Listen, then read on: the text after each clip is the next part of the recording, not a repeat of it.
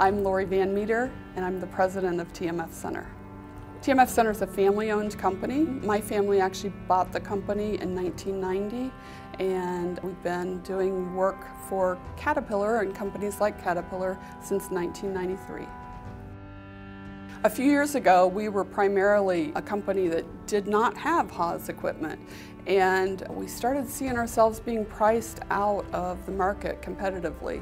Caterpillar expects us to be able to compete globally. Part of that is making sure to have that right equipment for the job at hand. And so Haas came through for us, and we started seeing a difference in the machining and a difference in the pricing and the technology that they had in order to help us compete properly.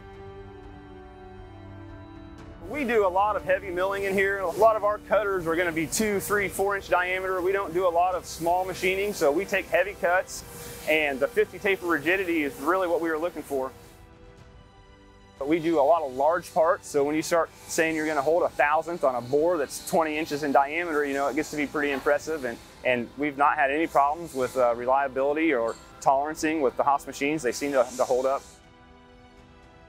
So we also have a product line that we do. We're basically just milling a line down the edge of a part to perform a weld prep surface, but we are very aggressive with how quickly we do that.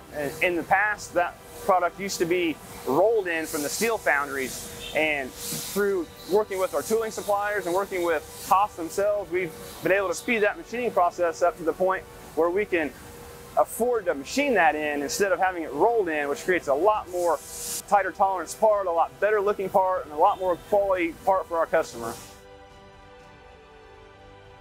So we were super excited when Haas came out with the EC500. Very smooth cutting, very quiet, lots of options.